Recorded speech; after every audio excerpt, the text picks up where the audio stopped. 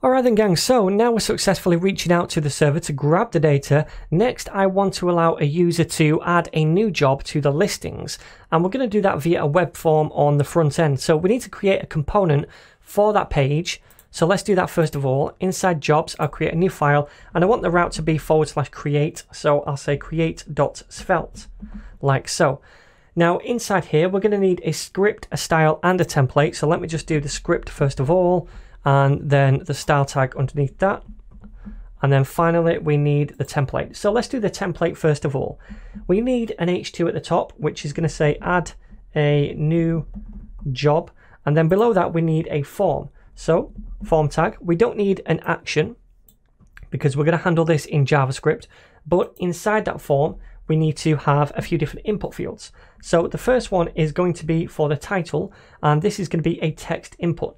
Now I'm going to add a placeholder to this. So placeholder is equal to job title, and then after that we'll do another input, and that input is going to be of type number because this is going to be for the salary.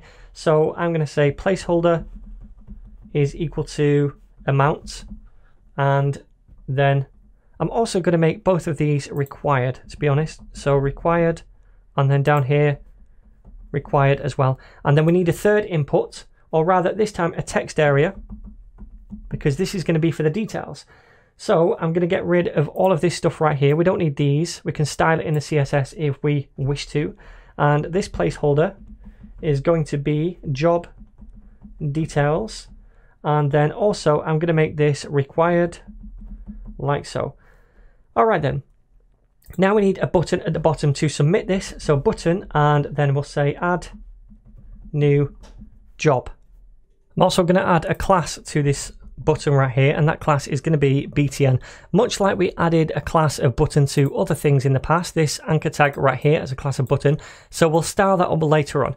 But now we have this form. If we go to /jobs/create, then we should see that form. Currently it looks absolutely terrible, so let's also add some styles. Now I'm just going to copy these from my repo and paste them in right here so you don't have to watch me type them out. But we're styling up the H2 first of all, then the form itself to give it a max width and some margin, and also aligning all the text to the center. And then down here the input and the text area, display as block, width 100%, which is going to be this thing right here, a bit of padding each. Font family is Arial, and then some margin, a border, and also a border radius just to soften up the corners. So that should hopefully look a bit better now. Okay, that looks pretty good, except for this button at the bottom.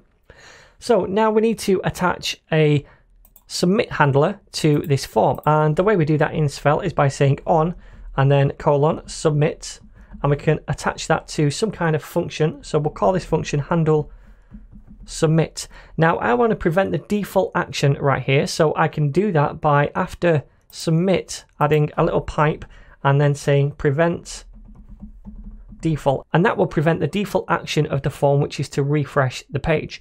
Now we just need to create this function, so let me copy that and come up to the top, and I'm going to create a constant called handle submit and set it equal to a function. Now inside this function, ultimately what we want to do is send a post request to the server. But first of all, we need all of these different values from these inputs and the text area. Now what we're going to do is bind the value of these different inputs and the text area to properties up here in the script. So let me first of all create these variables. Title, we need one for salary, so let salary. We also need one for the details, so let details, like so. Okay, so we have all of those three variables. Now we just need to store the value of these three different things inside those variables. So the way we do this is by binding to the value property. So I can say bind and then value is equal, and this is the title, so we'll bind it to the title value up here. So whenever we type inside this input field now, whatever value is inside it is going to be stored inside this title property, this title variable. And I'm going to do the same thing for this input down here. So let me paste that in. This time it's not going to be title, it's going to be amount. That was the variable name. Oh no, it's salary. So let's change that to salary. And in fact, let's change this over here to salary as well, because that's a bit more explicit. And then down here, we want to do a similar thing. This time we're going to bind to details like so. So now we have all of those values stored inside here whenever they change. And inside handle submit, all I'm going to do is log those to the console.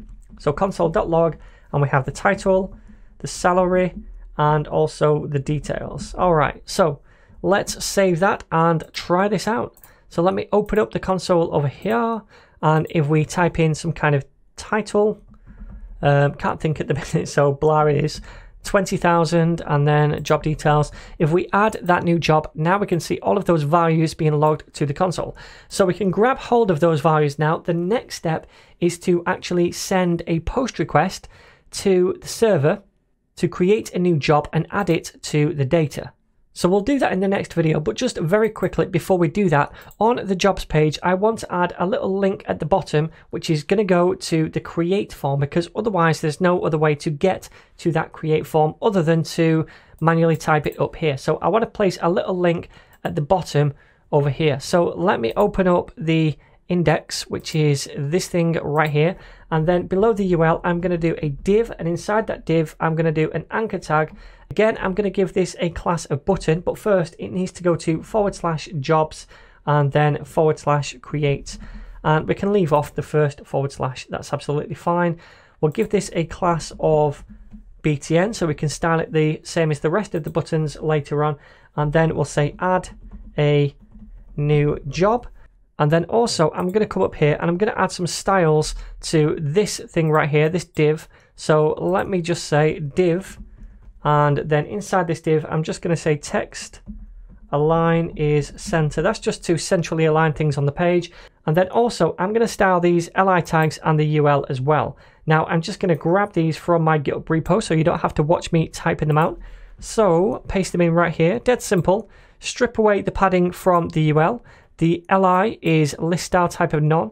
Then the anchor tags inside those, we're giving them a display of block, a bit of padding, a border radius to soften up the edges, a margin of 10 pixels top and bottom, and a text decoration of none. Then when you hover, we change the background color slightly, and then we have the div which we created a moment ago as well. So let me save that. We can now see over here, this looks a little bit better. We have the styles for the li tags, and when we hover over, we get a different background color, and we can also click this to add a new job. So in the next video, what we'll do is handle the post request, or rather send a post request to the server, and handle that in our server routes as well over here.